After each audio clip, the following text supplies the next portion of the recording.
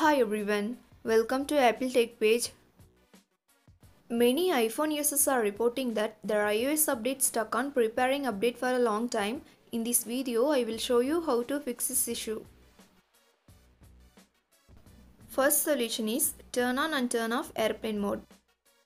For that, launch Settings app, enable airplane mode, wait for 10 seconds and disable it.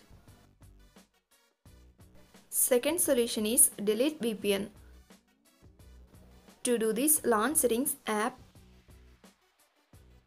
find and tap on General, scroll down and tap on VPN and Device Management.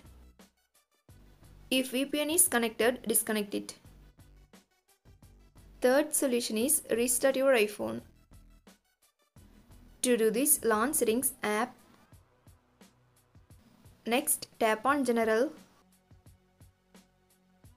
scroll down and tap on Shutdown.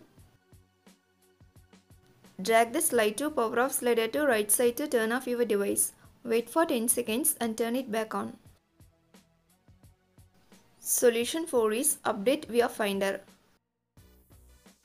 Connect your iPhone to Mac via USB cable. Go to Finder, then select your device in sidebar, click General. Click check for update. Now install the update. You can do it on PC also. Solution 5 is reset network settings. This process resets your Wi-Fi networks and passwords, APN and VPN settings and cellular settings. For that, launch Settings app. Next, tap on General. Now scroll down and tap on Transfer or Reset iPhone. Here, tap on Reset. Tap Reset Network Settings. Next, enter the passcode of your iPhone. In the pop-up window, tap Reset Network Settings to confirm the process.